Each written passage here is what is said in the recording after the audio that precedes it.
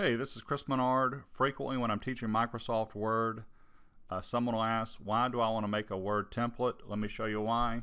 I have a Word document here with a header that has my name, company, my department, and in the footer, if you notice, it has the file name and path. And if you go to File, Print, there it is down below. So I don't want to have to always type this header and footer because I use it all the time. So let's do this from scratch. I'm going to make a new document so you can follow along with me in Word on this one. I'm going to double click in the header. It says Header and Footer Tools Design. I'm going to go to Header. I'm going to put in a blank 3 column.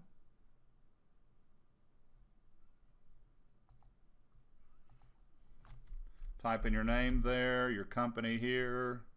I'm going to just abbreviate just to get this in here. Type in your department over here. Go to the footer. And in the footer, I want the file name and path. Quick Parts, Field. It'll say all. Just change it to Document Information. File name, and here's the key. Add path. Click on OK. Document 2, because it's called Document 2. I'm going to highlight that, make it just a little bit smaller, make the font color a different color and bold. You can do whatever you want to that. Double click back in your document. You're out of the header and footer. No longer says it. And I never want to have to do this again, but I'm always using this header and footer. So simply go to File, Save As. And you want to name it whatever you want to call it. My letterhead.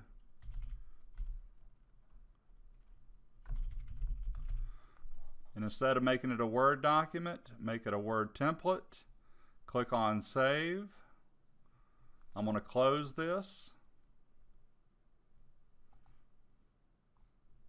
Next time I need to use that, let me close this one too.